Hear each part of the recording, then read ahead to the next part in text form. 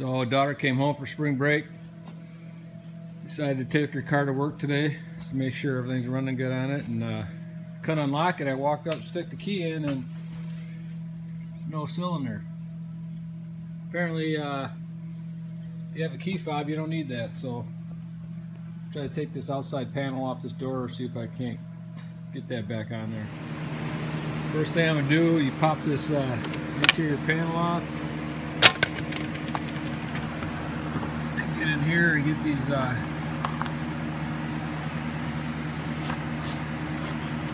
bolts out, get this outside mirror off, and get this outside door handle off. There's a little pin you pull out, slide the handle to the left and it'll come out. And then take this all these Torx bolts around here, and then that one too. And I believe you can pry up this this piece here, what clips it to the inside piece. Also pry that up and the panel should come right off. See if I can get that done. Pull this foam piece out. You got 1, 2, 3. Looks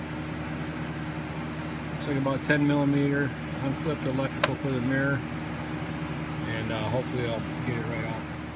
All right, now I'm going to try to take this door handle off. This little piece there I got to pry out, so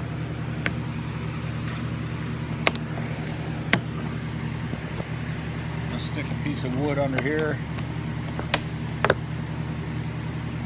hold that up, and then I'll slide that pin out.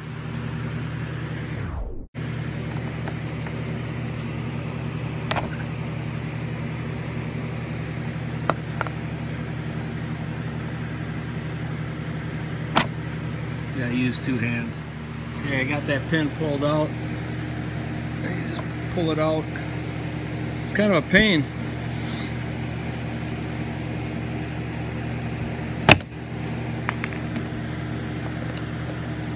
Should be able to just push this thing. There it goes.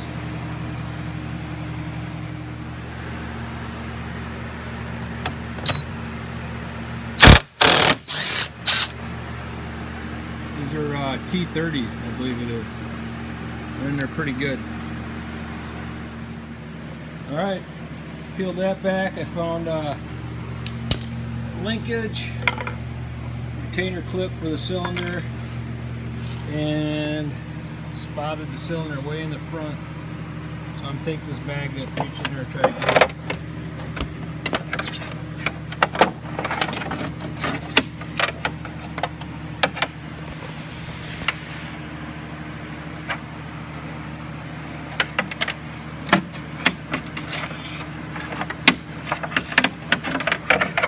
I gotta shine the light. Alright, my phone went dead, but got her back charging here now. So what happened, I got the lock cylinder back in there. That just slides in there. The retainer clips in behind there.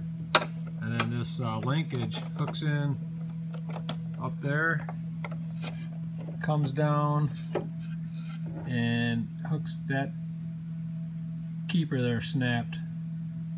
And that triggers the, you know, that's for the unlocking it. So what happens when you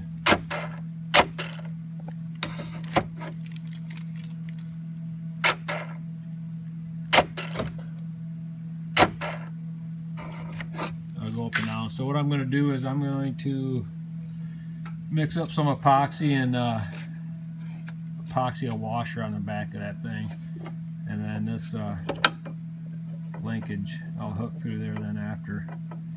Hopefully that'll hold up good enough. We will see. Alright, I gobbed on that washer. Let that set up. Hopefully it holds. Alright, while we're waiting for that to set up, another issue on this car is the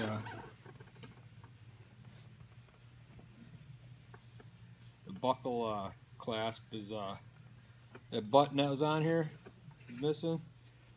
So I'm just going to pop rivet a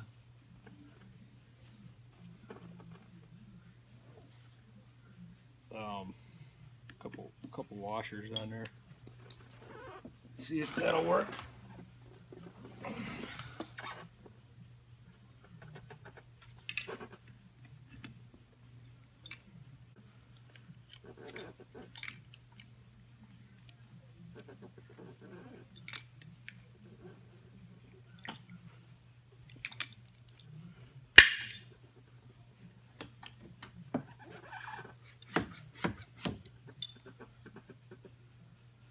There we go.